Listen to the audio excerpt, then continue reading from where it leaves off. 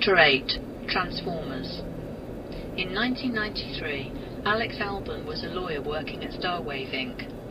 Starwave was an innovative company founded by Microsoft co-founder Paul Allen to develop digital entertainment. Long before the internet became popular, Starwave began investing in new technology for delivering entertainment in anticipation of the power of networks. Albon had a special interest in new technology.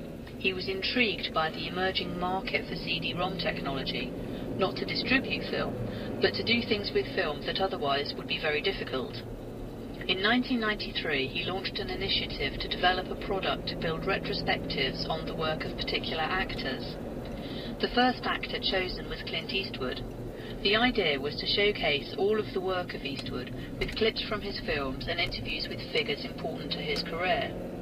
At that time, Eastwood had made more than 50 films, as an actor and as a director. Albon began with a series of interviews with Eastwood, asking him about his career. Because Starwave produced those interviews, it was free to include them on the CD.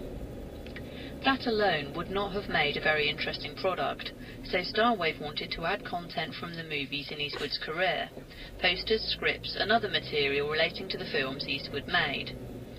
Most of his career was spent at Warner Brothers, and so it was relatively easy to get permission for that content. Then Albon and his team decided to include actual film clips. Our goal was that we were going to have a clip from every one of Eastwood's films, Albon told me. It was here that the problem arose. No one had ever really done this before, Albon explained.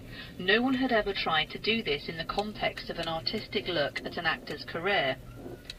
Albon brought the idea to Michael Slade, the CEO of Starwave.